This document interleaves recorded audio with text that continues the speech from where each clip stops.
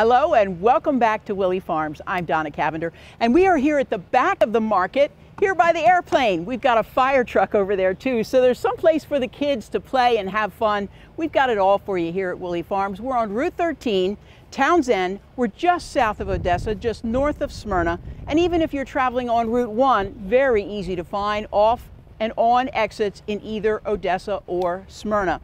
60,000 square feet of awesomeness right here at Willey Farms. We got a great show for you. We're going to get some more information for you. We've got a cooking segment, so we hope you'll stick around for that.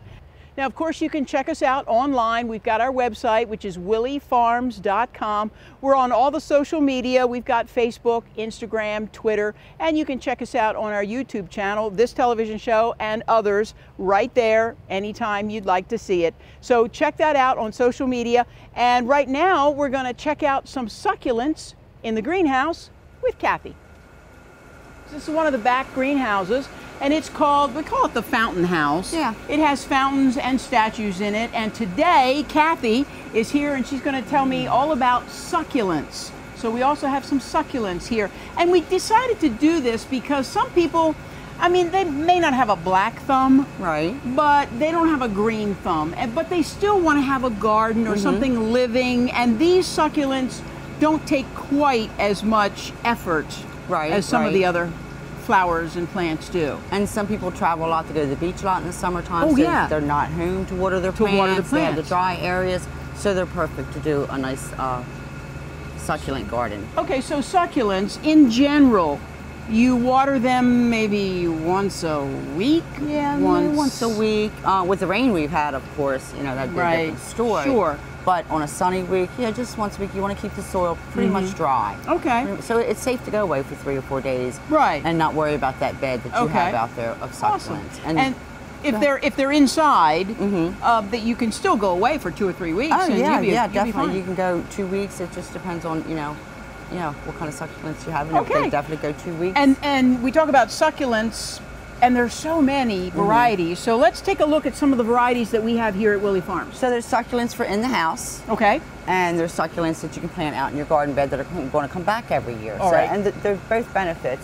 So here we have some of the different succulent bowls that you might keep in the house. You can keep on your deck in the summertime, but you bring them back in the wintertime. Now, are they good for cleaning the air like a lot of plants are? If you have a live plant inside, it's good for the air? All plants are. Okay. The aloe is probably your most beneficial with the clean And we'll air. see that in a little bit. We're going to whip right around the corner on that one. All right. So then we have a couple that maybe you might want to put in your flower bed. Ice plant. That's pretty showy. Pretty, yeah. Sometimes you get flowers. Because not a lot of succulents have flowers a lot of time. Okay. Now they're not going to open up on a cloudy day, but nobody's out there to see it on a cloudy day. And they're going to come back every year. Okay. These are what we call Jeepers Creepers. They stay like below, usually they're like ground cover? Yeah, they're below an 8-inch height, and they're different ground covers. Some of them you can step on, some of them you can't. And there's a variety of textures, colors that you can mix together. These all come back. Oh, right. Yeah, they do come back. Yeah, they all come back. And there's so many different things that you can do. We showed you the bowls. Okay. We have a little wheelbarrow over here. You could plant something like that up. That's cute. Broken pot. Now that's a different color on that one, with the brown. This is a calancho. Now most people think of the calanchos as the red flowering that we get on the Easter for the house plant. Right. This is a different form of calancho.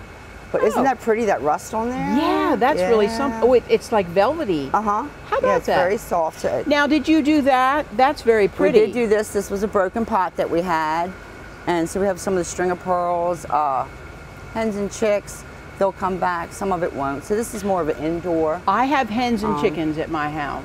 I do have those. Yeah, they used to put them in an old tire or something like that. Yeah. And the aloe right there next to you? Aloe. We have aloe, which is great for the skin. We have a lot of people that want it for their facial skin. Yes. And I have one at my sink. And if I get a little burn, you get that, and that's really beneficial. Yeah. So this is for... Gretchen's making me do this. This is artificial, but if you have an office with no light, the heat's bad or whatever, they look real. They look real. So, and we have an assortment of these, different ones. So they're really cute. I don't usually do the artificial, but they look real. So that's a good one. Okay. So what else do we have here? Oh, we have a little cup. Okay, and you can simple put little, yeah. Take that little hen and chick. We have hundreds of different ones to choose from. But there you, voila. Very nice, and that would look good on an office desk. Right, and it's a perfect gift. Sure. Yeah, nice little inexpensive gift. All right. Oh, and the wagon. You did something really fun with the wagon here. Well, this is one of our old wagons. We got new wagons at Willey Farms this year, if you've noticed. Good. So I took one of the old ones and have a little frog here. Little cup. I'd say 90% of this is going to come back. Nice. This one will not. But most of the rest of it's all going to come back. I have a little watering can here that I poked some holes in and stuck some how about that? in there. They come out. Yeah, a little coffee cup. So there's just a whole variety. All right. And then something like this is a pan of succulents that we sell. There's 5 or 6 different varieties in here. Oh. These all come back. Perfect in a rock garden. A lot of people come in, they have a sunny mailbox and nothing to plant. They don't want to go out there and water it. So just plant this around the bottom. Oh. Nice little flag, and you've got yourself a whole setup. Yeah. Now these all look like hen and chickens. Is that what these are here? They are. So these are all the hens and chicks. Okay. Red Reuben. I mean, you know, mine are green. I'm going to have to get some of the red because that's so pretty. And I love the little bit of the green that's in there, but it's going to stay. Yeah. And as the weather changes, cold, warm, the colors intensify. Oh, that's neat. One of my favorites has always been the cobweb, because it gets this little cobweb in the center. So that's another one. How about that? Yeah, that's another one. We need to take a really close look at this. That is really cute. Isn't it? How about that? So this one, I mean, they're all different. You can plant them by themselves. You can do a mix. Okay, all right, I have a question. Here's another question.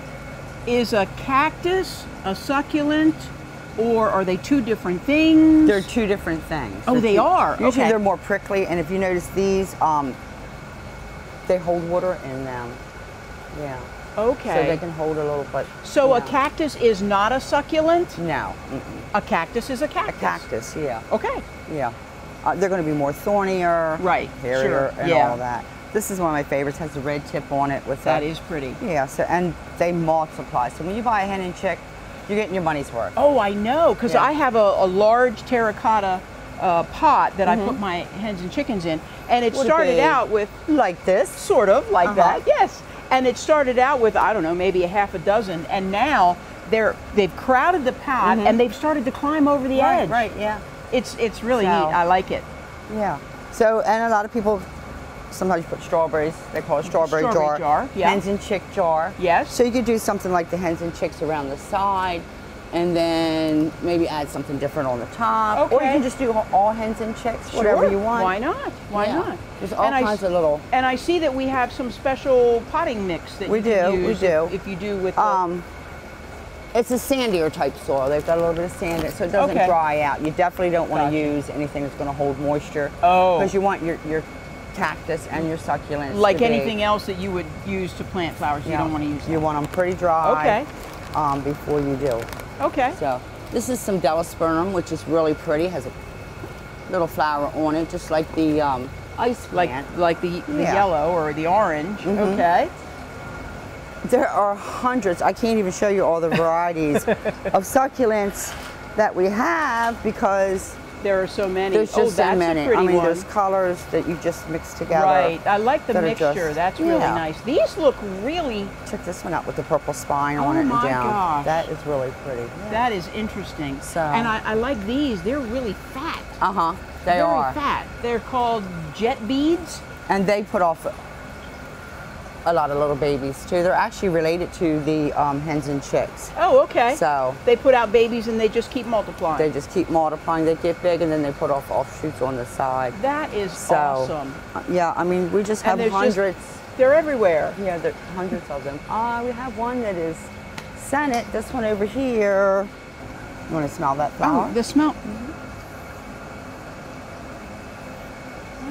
It's kind of a nutmeg smell. Yeah. So we have that in single pots and straight up just flat baskets. Wow. This one has a mix in it though. People think of hanging baskets like what we have in the big greenhouse with all the beautiful petunias and everything. But you can have a hanging basket with succulents in it. You can have a hanging basket with succulents in it and even fragrance. color, fragrance, yeah. That's awesome. So, okay. And we have a variety of those. They all have something, you know, a different mixture in them. Right. So, and even if they don't have a flower, this one does not flower, but it has different color. That beautiful bright color. Right. And then you have your flower over yes. here.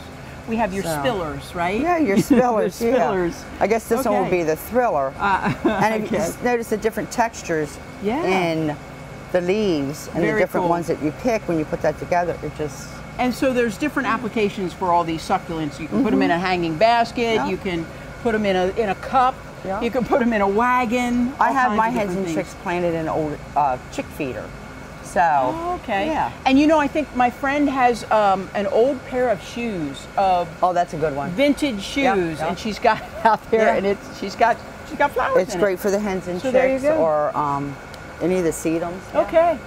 Well, there you go. Awesome. Thank you, Kathy. You have a great variety of all these succulents, and of course, lots of ideas on how to use them and where to put them and what to do with them when you get them home. Yeah, so just come in and ask, and I'll help you put something together and bring something from home or something that you find here. We have lots of different metal dishes and different things to accent them. All right, awesome. So now we know all about succulents, how to use them and where to put them, and thank you, Kathy. And if you come in and you're not quite sure what you want to do, just ask Kathy, she'll help you out. I'm always here. There you go. Thanks, Kathy. So I want to thank Kathy for all the great information that she gave us about succulents, and now you know more. I want to tell you some more about what we have here at Willey Farms. Of course, I'm here under the pergola with all of the wonderful perennials that we have out here. Beautiful flowers. Stop by, stroll around, pick out what you like. But I want to remind you that something new that we have is we are now a propane gas tank exchange location. Right here. So you come to the nursery area, talk with Donna or Cody or any of the other folks that we have here, and bring your tank in. You can exchange it for a full one, and you can go home and grill to your heart's content. And speaking of grilling, that's what we're going to do next. Let's go grill some fruit. It is grilling season coming up, and of course I know you're going to be in your backyard all season long grilling up a storm. But what will you be grilling? Well, we've got everything that you need here at Willey Farms. All the protein, all the meats that you need. We've got, of course, ground beef.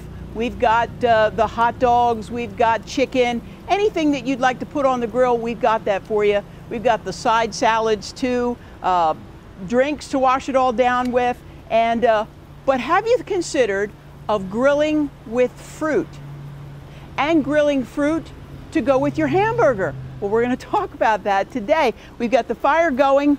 We didn't want to waste a perfectly good fire, so we've got some hot dogs on the grill too. Oh, they're coming up really nice.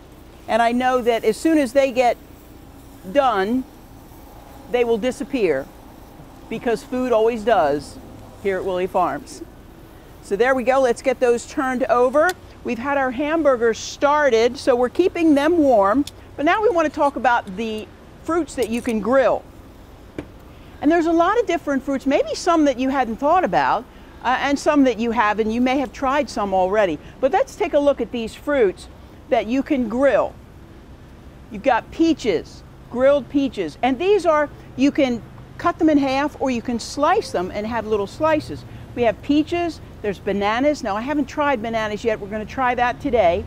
We've got avocado, mangoes, some plums. So there's a lot of different things that you can choose, and of course, pineapple. A lot of people, if they've had a grilled fruit, it's a pineapple. So we're going to do what we call a tropical hamburger, and then we're going to do a California hamburger, and that's going to have the grilled avocado on it. So we're going to give that a try too.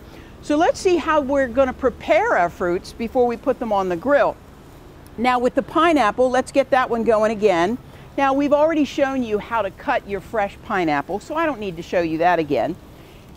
You do that, then you cut it in nice thick slices. And of course you want to take the core out, because you're going to put this right on your hamburger and you don't want that core in there. So just go around with your knife and cut that core out. Now I will tell you that I tried to cut these slices in half so that they would be a little thinner, but they just broke all up. It didn't work as well. So we'll just go with the thick slices, And we like pineapple anyway, so we'll go with the thick slices. All right, now you don't want to put this right on the grill because it could stick. Now you could put some spray oil on your grill grate, but what you really want to do with any of these fruits, it will work with all of the fruits, is you want to get 3 tablespoons of butter, melt that, then you want a tablespoon of honey and a tablespoon of lemon, and stir that all together. And that's what we have right here. And you want to baste your fruit with that. So we'll take our fruit and we'll put that on here, and then we'll put it over here on the grill with that face down, and then we'll take some more of this baste and put it on top, so that in a couple minutes when we turn that over and we get those really nice grill marks on there, we'll have the baste on the other side as well. So we'll let that cook for a little bit longer. Oh, you know what? I need to move my hot dogs, because not everybody likes burnt hot dogs. So we'll move them over here.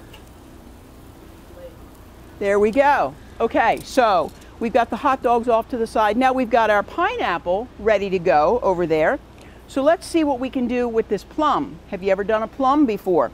Let's give it a try. Again, you just cut it in half. And of course it's got the pit in there. Now this one came out without the pit, so this is what we'll use this time. And again, you can slice it. We'll do that with the other one. Or you can just do a half and you baste it, put it on there, nice and liberal, and then just put that right face down right there on the grill and get that heated up. Now this one, we'll see if we can get that pit out, and then maybe we'll slice it up and see how that works. Get the pit out, and then we'll again, probably good to do a nice thick slice, otherwise it'll just fall apart. So we've got a nice thick slice here. We'll put our butter and honey and lemon, put that right down there. There we go. Put that over there. And what the heck? We'll put this one on there too. We'll just have all kinds of fruit. So there we go. Got a nice hot fire, that's going. Let's check our pineapple slice to see how well that's going. See if it has any grill marks on it yet. Fire is certainly hot enough. What do we got? Nope, nope, well, little bit. Let's put it over here where it's really, really hot. Now you can see the one that we did a little earlier. The one that we did a little earlier has those nice grill marks on it. So we've got that going. We'll get that going. Now let's talk about some of the other things that you can do. Now you can do the peaches, you can do them on the grill, and you could also grill them and then take them out, put a little bit of frozen blueberries in the middle, drizzle it with honey, or drizzle it with some maple syrup too. People have been telling me all the things that they do, and that's one of the things that they do, is put some maple syrup over the peaches. Really, really good. Of course, we have the honey, we've got the maple syrup here, the pineapple, all the fruits and vegetables. And I wanted to let you know that on the hamburgers that I did, the only seasoning I put is this seasoning here. It's called Cavender's seasoning. It is an all-purpose Greek seasoning. It's a seasoned blend. And no, my family does not own it, so I have no stake in this, but it is very good. And you just sprinkle it on the hamburger when you're mixing it together, and has a really, really nice taste. All right, we talked about doing an avocado, so let's give that a try. Once again, you have to cut it in half. There we go. And we've got the, oh, this one's nice and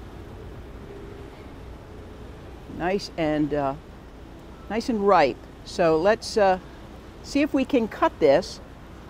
I know how to get it. There we go. There we go. That works. So do it this way. Get that cut.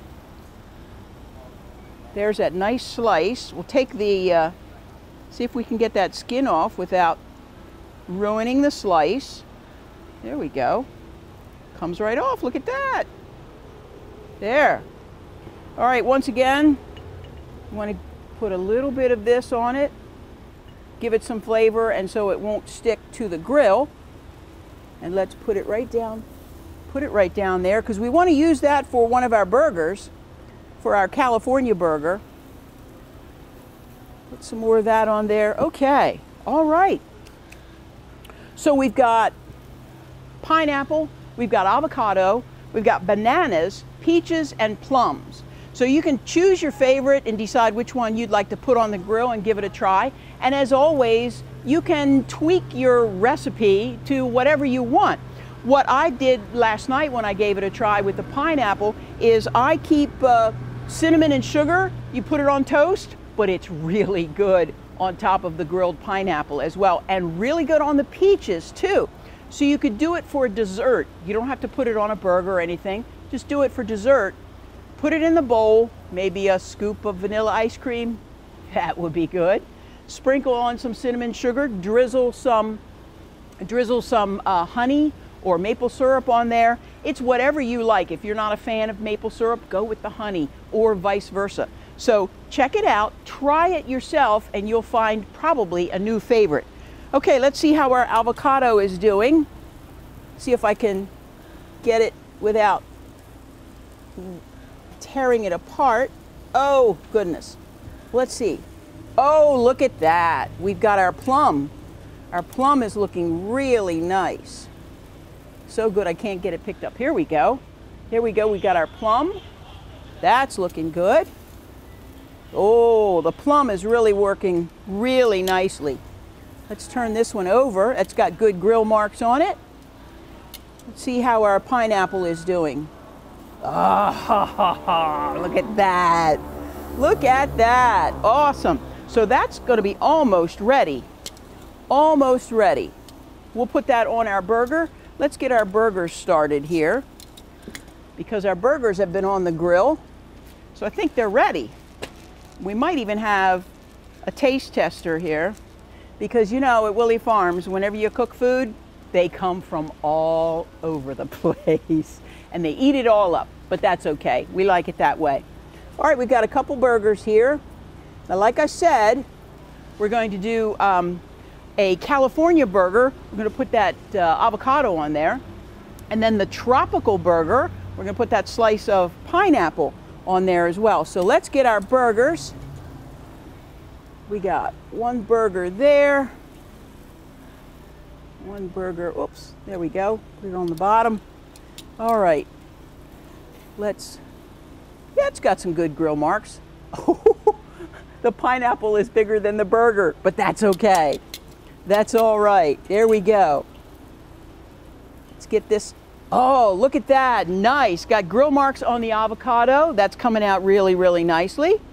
So we'll put that on there for another few seconds.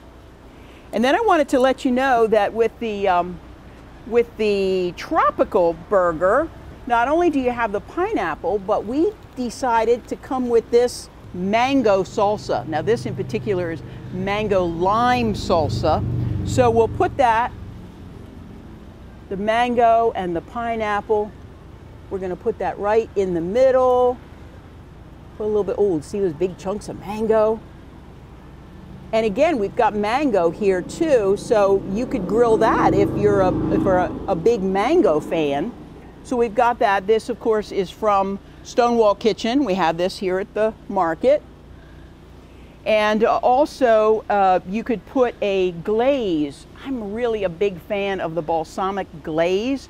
It's a reduction of the balsamic vinegar. Put it on a little heat and it reduces down, it gets thicker. It's really, really good. So you can drizzle that on the fruits as well. All right, so we've got our tropical burger ready to go. And it looks like our avocado is beautiful. Absolutely gorgeous. All right, we put the avocado right on there. We've got our plum, our other slice of plum. Put that over there. And we've got our other piece of grilled And our hot dogs. We still have our hot dogs going here. So I guess I know what I'm going to have for lunch. Okay. All right, so I wanted to remind you that you can take a peach and do it in the oven, or you can do it on the grill, but we really like the grilled effect. And just be careful and make sure that you put the sauce on there so that it doesn't stick to the grill. So whatever your favorite is, we're going to put this slice of pineapple on just for good measure. Mainly because we don't want to waste good pineapple. There we go. Again with the basting. Put that on there. Boy, that's a big, thick slice. Put that on there. Some flavor. There we go. Okay, well now it's time to taste test. We've got taste tester. And I guess that taste tester would be me. So let's cut this one in half. Now remember, this is the burger, ground beef from here at Willey Farms, Herring Run Farms, is where we got the beef from. There you go, look at that, nice burger. You got the pineapple ring around here and the mango salsa in the middle. All right, here I go again on TV eating. Let's give it a try.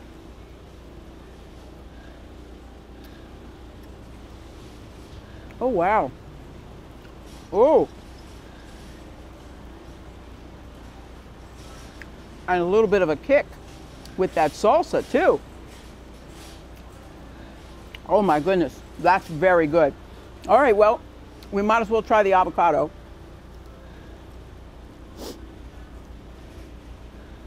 There we go. Cut that one in half. Now this one is just strictly the burger and the avocado, but you can add whatever else you'd like on there.